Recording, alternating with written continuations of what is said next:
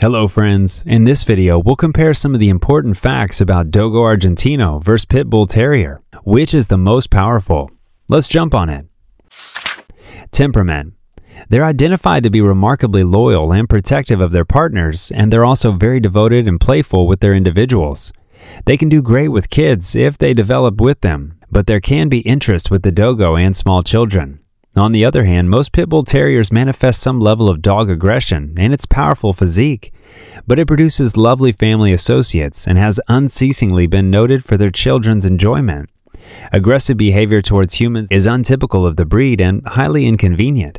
However, Pitbull isn't generally aggressive towards folks and is lovable towards children. Muscularity. The Dogo Argentino is a large, powerful, and athletic dog. His strong head is supported by a thick but elegant neck that correlates to a balanced body, sustained by straight, substantial forelegs and very muscular, medium angulated hindquarters. On the other hand, pit bulls are a popular breed for canine bodybuilding, praising it as a healthy option to dogfighting. This breed is widespread in canine strength competitions, and associates now have a legal outlet to confirm that their canine is genuinely the top dog of muscles and endurance. Bite force. This dog breed can have a bite force of 500 psi, so the intensity of the jaw is considered meaningful.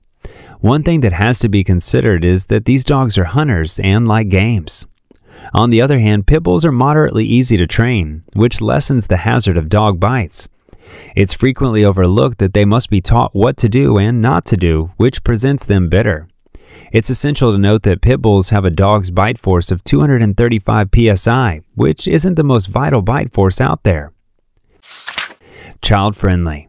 Dogo Argentino does very great with children. They will observe over them like a nanny and are very protective of them. They tolerate children's ungrateful behavior as well, like pulling and pinching.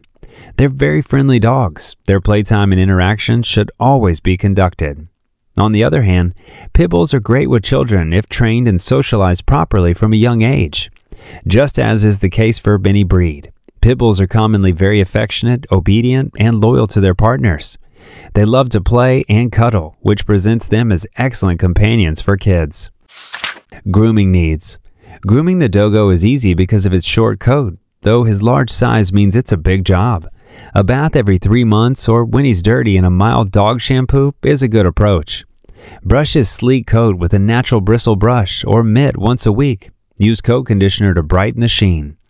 On the other hand, the Pitbull Terrier's short coat doesn't need frequent grooming. Alternatively, they'll thrive with a regular bath, brush, and nail trim. A healthy coat depends on the aggregate of a healthy diet and weekly brushing routine. You'll have to brush his fur and coat more frequently a few times a week. They ordinarily have short skin and average shedding. Exercise needs.